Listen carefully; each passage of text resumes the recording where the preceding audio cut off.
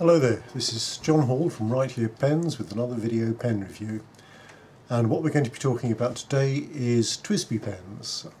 Fairly new to us, possibly not to the pen cognoscenti amongst you. They've been around for a while.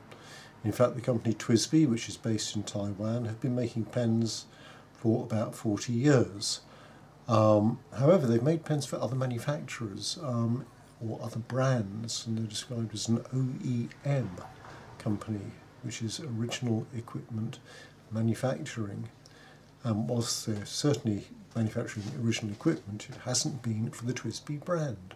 So, for instance, I've been at a couple of trade shows recently where I've seen Hugo Boss pens. Now, I strongly suspect that the good people at Hugo Boss, tailors all, didn't suddenly decide one day to chuck away their scissors and chalk and the other accoutrements of fine tailoring and make a pen. They probably designed something and then went along and had discussions with people who knew how to make pens, and this is what has given rise to the brand. And I mean, going on a bit about this, I was again in another trade show where I came across a company that makes nothing but pen clips.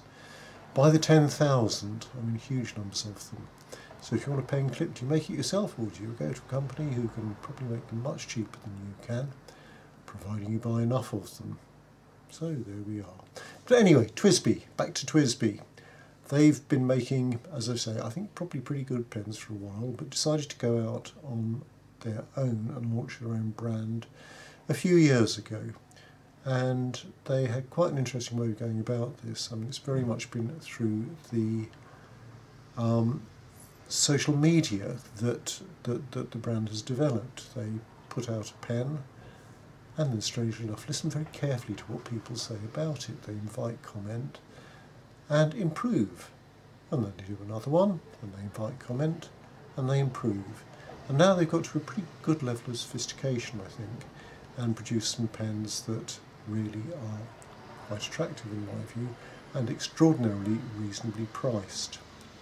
Now, we were talking about OEM, and interestingly, TWSBI don't actually make their own nibs. They're made by the very famous and very highly reputed German company Jowo. So here we are. This is the modern world. Now, when I used to work with OMAS, one of the nice things about that was that OMAS made virtually every bit of the pen themselves on the premises. And you knew what the heritage was, you knew who the craftsmen were that had been making the pens, you knew where the designs came from, you knew about the heritage, in short. Apart, in fact, from the fact that the most important part of the pen, in my view, the nib, was, although made to OMAS's specification, usually made by Bock, or occasionally Jowo. So, there we are. Nobody is completely pure in this respect. And it's an interesting reflection that, in a sense, it's all down to Adam Smith and division of labour, where individual people started up doing different bits of a job. So, forget how many bits he split up making a pin into, but it was several different ones.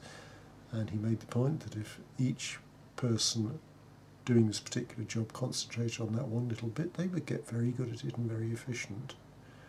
Of course, the downside of that is a degree of alienation, in that you become rather distant from the whole product. And I suppose that's the difference between mass production and artisan production, that there's actually possibly a bit more ownership of a product that you feel you've entirely made yourself, and one where you've paid a fairly small part in it. So there we go. We've had Marx and Adam Smith in a discussion about Taiwanese pens. That's wide-ranging, if nothing else. And I think at this point I really should stop boring you rigid and have a look at the pens. So here we go. And so here we go.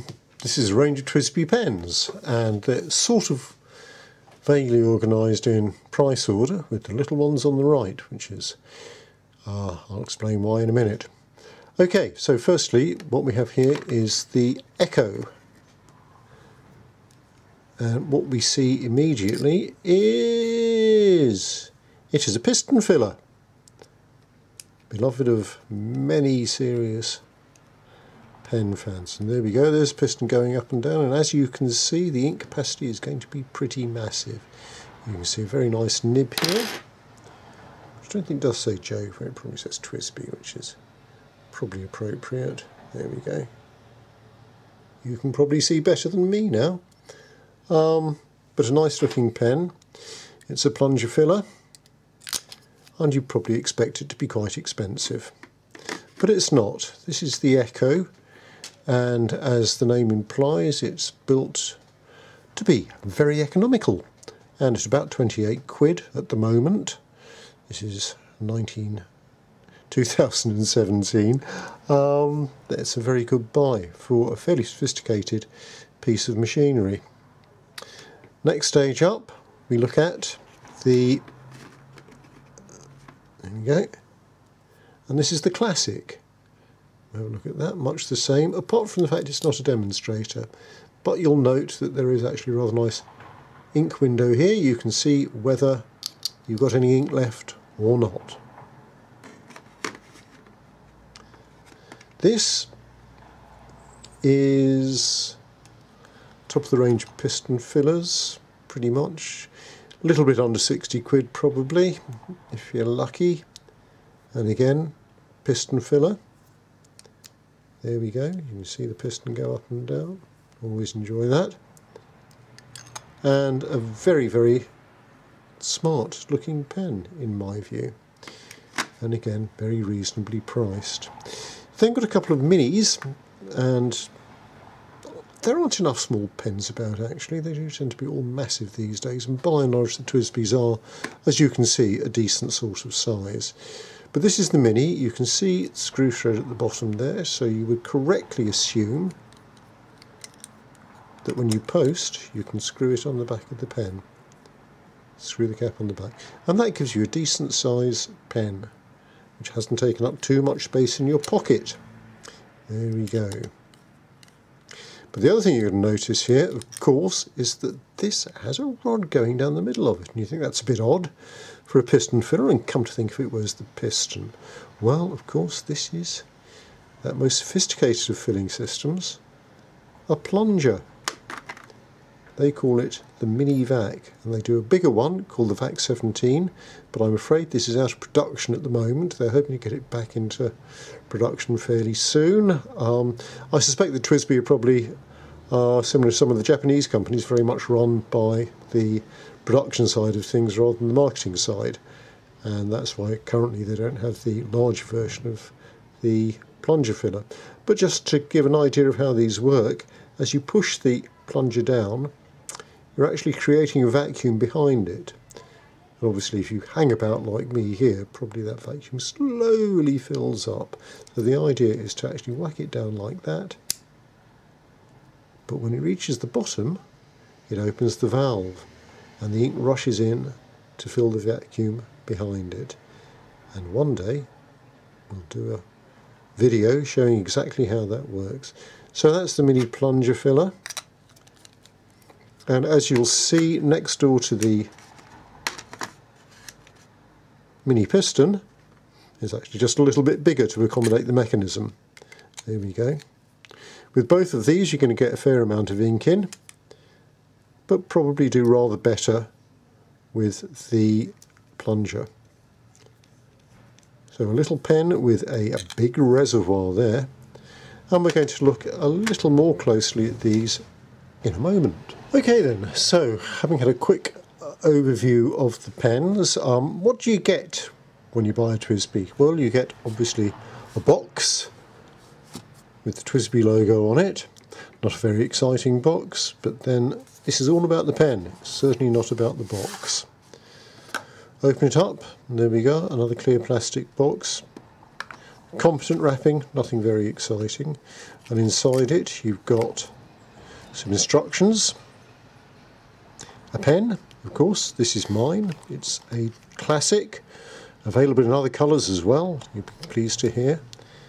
And rather surprisingly, a spanner and some silicone grease.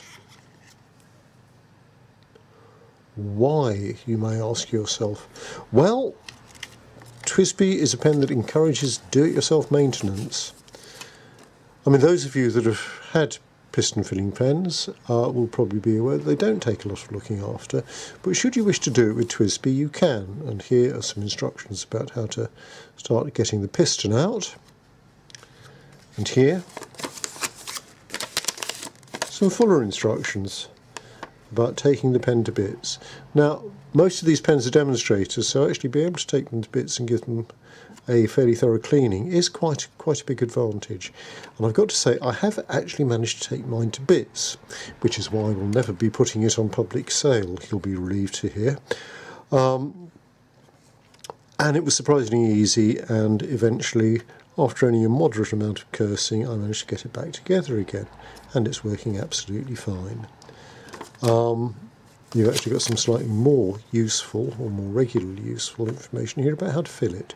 But it's a piston filling, you probably know how to do that anyway. Now, why should you want to take it to bits? Well, as I say, cleaning is possibly a useful thing with particularly a demonstrator. You might want to get ink residue out, you might want to get it back to its pristine condition.